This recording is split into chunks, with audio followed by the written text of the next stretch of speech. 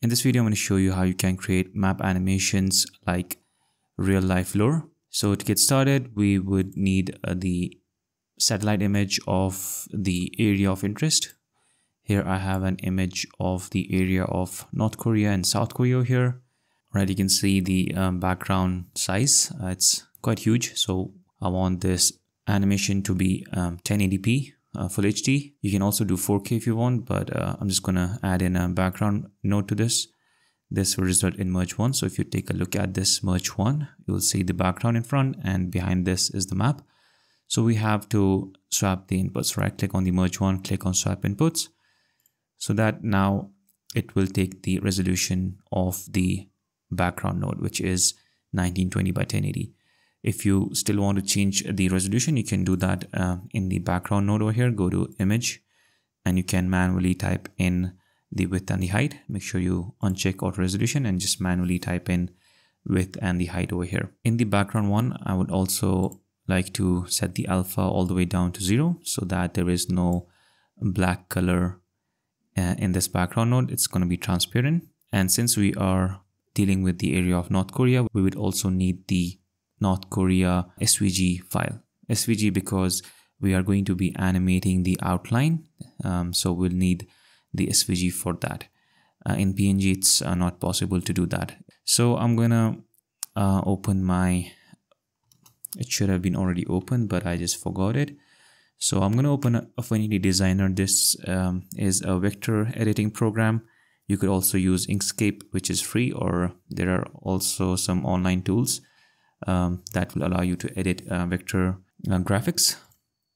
So I have this EPS file that I downloaded from a free vector maps. So what I ended up was I removed the unnecessary shapes, and I ended up with this file over here. So you can see this is the area of North Korea, and you could take some time with this. You can see that it's kind of mess over here. You can see the outline is it's kind of difficult to see it right over here. So I think you should do a better job at this. So if you are doing this for client work, maybe you should try cleaning up your vector file first before importing it inside of Fusion. So since this was just a tutorial, I didn't put much effort into this, but I think you should do it. So once you end up with something like this, you can save it as an SVG file. And in Davinci Resolve, you can go to Fusion, import, and import SVG. Just search for that file that you already saved and click on OK to import it. It's going to be right over here. I'm going to bring it closer to the map over here. Control V to paste it. And if you double click on this group, you can see that you have all of these nodes over here. Now, if you take a look at this group, this is basically the same file that we exported. And what I'm going to do is you can see all these nodes, solid, outline, and it's a huge list of these nodes, and these are basically the islands. So if I just select them all, you can see that it's just these tiny islands around the map. So currently I'm not interested in this. Since this is just a tutorial, I'm just going to delete them and focus on the main area over here. But if you're doing this for a client, then you should definitely include these islands inside your map animations. So let's just move it closer to the nodes that are above. So let's just do that real quick, like so. And I'm gonna close out of this group. So yeah, basically we have this map over here. If you double click on it, and in the outline, you can change some settings over here. If you want to have a different border style, you can change it to maybe bevel or rounded border style. That's completely your choice. What I'm going to do is I'm going to go to the background that is connected to the outline and change the color. I'm going to make it white for now, and for the solid color background, I'm going to change it to red, something like this. All right, if you want to change the outline width, you can do that right over here. So you can just close out of this. So now we can just simply merge these two together. So let's connect the group to the merge one. This will result in another merge. Let's take a look at it. Now you have both the maps and the shape inside.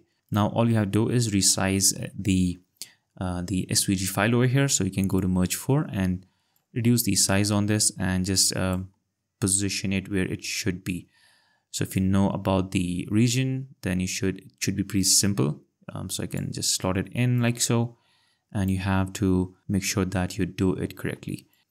You can also go to settings and reduce the blend amount to see what you're doing. You can see that on this side it's perfect, but if you take a look at on the left side, then it's way off. So I have to again increase the size and change the position and stuff like that. So just take your time with this and do this as best as you can. But since this is just a tutorial, I'm just gonna just finish it right over here. So once you are satisfied with this, then I'm also gonna go to the background over here and reduce the alpha color and probably make the red a little bit darker shade of red over here. Click on OK. This is just a personal preference. You can go ahead with any look that you want. I'm going to close out of this. Now we want to create an animated outline for this border, and that is the reason we used an SVG file. So double click on this group and copy these two nodes, the outline and the background that is connected to it. Control C, Command C if you're on Mac, and paste it down below and just merge it up like so. If you take a look at this new merge, you can see that we have to again change these settings, for example the size and the center. But since we have already done that in the previous merge over here, I'm going to copy the previous merge and paste it down below and simply connect it up like so. If you take a look at the merge now, this is how it's going to look. All you have to do is if it changes the resolution, you can see it's this resolution over here. All I do is swap the inputs. So you can right click and click on swap inputs. In the background that is connected to this outline, I can change the color. So let's just make this green for now. You can see that it's right on top of that shape. And for the animation, we can go to the very first frame of our animation or this composition, which is frame 0, and create a keyframe on length. So under outline, you can see that we have length over here. Create a keyframe and set it to 0, and let's go to frame 60 and set it to 1. So if you take a look at the animation, we should see an animated outline like so. Now you can also go to the spline over here, select this length and click on this icon that says zoom to fit, select all and hit S on the keyboard to smooth out the graph. So you'll have a much smoother animation. And then after this background node, I'm going to add in a soft glow. I think it just makes it a little bit better. So let's just reduce the gain amount. I think that's a little bit too much. Something like this. All right, that's looking much better. Now, the next thing I'm going to do is I'm going to add some grid to this map. So let's just search for grid and also add in a background to this. Because if you just view this grid, it's going to be blank. It needs an input. So we will connect the background to this grid. And now you should see the grid over here. In the background, I'm going to set the alpha all the way down to 0. So we have only the grids over here. And in the grid node, we will set the major line spacing to 0. Set the row cells to around 6. And let's also reduce the column cell as well. So let's just maybe set this to around 10-ish. Cool. So I'm just going to zoom in a little bit so that I get rid of these borders at the edges. So let's just zoom in a little bit and that should get rid of it. Now, if you connect this up to this merge, this will result in a new merge, which is merge 5 over here. Let's connect this up. You can see the grids on top. All right, now we have the grids. Now let's just reduce the opacity on the grids over here. I'm going to just zoom in a little bit more. You can see that the grid at the bottom, it's kind of visible. So let's just zoom in a little bit. Now in the grid, we can reduce its opacity by going into the settings and reduce the blend. So maybe set this to, we want this to be really subtle, so maybe 0.05. And let's also add in a blur after the merge 5. Search for blur and click on add. You can go with either the default blur over here, or you can use the box blur. I don't really know what's the difference. Maybe box blur is a little bit faster, but don't quote me on that. I'm going to go with box blur, and let's take a look at it. This is what it will do. I'm going to add in an ellipse mask to this. So we are basically going to apply this box blur around the edges over here. So I'm going to click on invert and increase the soft edge. And I'm also going to change the width over here, the width and the height. So let's just do something like this. You can of course tweak this. We have to change the width and the height again at a later point when we add the 3D camera. But for now, let's just keep it like this. And I'm also going to mask out the grid from in the middle over here. So let's just add in a separate ellipse to this and click on invert, increase the soft edge, and there we have it. Now let's just increase the ellipse size as well. All right, cool. Yeah, there we have our map. Now let's add in some text to this. So let's add in a text plus over here, and let's view this. I'm going to type in North Korea, and the font, you can of course change the font and the color over here. I'm going to go to the shading tab, enable the second element, and I'm going to set its appearance to border fill and set the level to text so that you can get the borders around the text over here. I'm going to change the color to black and use the alpha as well. You can even make this rounded if you want. That's completely your choice. What I'm going to do next is, after this box blur, I'm going to add in an image plane 3D. So now our map will go into this 3D scene over here. I'm going to add a separate image plane 3D for the text. And the reason for this is because when you keep a separate image plane 3D for text, we don't lose the final text quality in the animation. So if I would have just merged the text with the map and used a single image plane 3D, then at the end we had to zoom into the map using the 3D camera, which will result in the quality loss of the text. So that's why we are keeping the text on a separate image plane 3D, which will not lose the quality of the text. It doesn't make sense right now, but it will when we add the 3D camera. So after the image plane 3D, let's add in camera 3D. This will automatically add in a merge as well. So let's just move it right over here. This is our camera 3D, and after the merge, we will add in a renderer 3D, like so. Let's hook up the image plane 3D, the second one, to this merge. And now let's take a look at the renderer 3D. It's going to be empty. That's because we have to change the camera position. So let's go to the camera 3D node, go to transform, and increase this till you see the entire image. So something like this.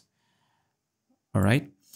So now let's go to the image plane 3D of this text over here, and I'm going to go to transform and change the position and scale. So you can see that when we do that, we get the glitch over here. And the reason for this, because if we take a look at merge 3D, we can see that the text and the map are at the same position in the Z space, and that's why that you're seeing the glitch over here. To fix this, we have to go to image plane 3D of the text, and in the Z value over here, we'll just increase it by one step. So 0.001, and this will just bring it right in front of the map. Just make sure you don't go too far ahead. You can see that's still really closer to the map. Just make sure you don't go too far ahead. If you do that, then you will end up with creating a parallax animation, which we don't want. So let's just keep it really closer to the map, and then we can now scale it down like so, and we can just position it anywhere that we want. So I'm going to just put it right inside the shape over here. We still have the animation, the map, animation, everything over here. Now all we have to do is add a camera movement to this. So let's go to camera 3D over here, and I'm going to click on use target, and we can use the translation XYZ to create our animation. So let's just do that. So I'm going to change the Y and see what it does. So let's just zoom into this a little bit using the Z position over here and rotate it around. Now you can see that how nice our text looks over here. It doesn't lose the quality at all, and that's the reason we use a separate image plane 3D over here. If we have used a single image plane 3D, then you would lose the quality of the text over here. So let's just zoom in a little bit and create a nice camera angle, something like this. You can also right click in the viewer and go to guides, show guides, and just make sure that the map is right in the center over here. So you can, if it's not, then you can even go to the image plane 3D over here and go to transform, and you can change the position of the map manually like so. And you can do the same thing with the image plane 3D of the text. So make sure that it's right in the text is right in the middle of the shape over here. So I'm kind of happy with that camera angle. So I'm going to go to the very first frame, which is frame 0, and make sure I'm in the camera 3D over here. I'm going to animate the Y and also the, let's actually undo this, and I'm going to animate the whole group. So I'm going to right click in the empty area, animate transect group. So let's jump to the last frame by clicking on this icon, and let's just change the Z angle and probably the Y as well. All right, so we can see that looks pretty cool. We did lose the blur that we applied, the box blur over here, and that reason is the ellipse over here. So we have to shrink it down to see the blur in action, something like this, and probably reduce the soft edge as well. And yeah, tweak around with the settings to get the desired look. Also do the same thing with the ellipse, which is connected to the grid. Reduce the size and reduce the soft edge as well. There you have it. You could also go back to the grid and reduce the maybe you can just zoom out a little bit. If you want to have more grids, you can change the row cell, column cell. The choice is yours. I'm also going to change the line width over here. I'm going to set this to 1. So let's just set this to 1 on both, and that should look much more elegant. I'm going to disable the guides over here, and you can see we have this nice animation going on. You could also use the depth of field effect. You can go to render 3D and enable the depth of field over here.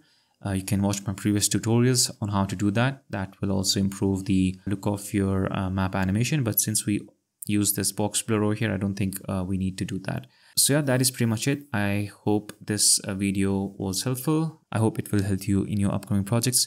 Thank you so much for watching, and I'll see you guys in the next one.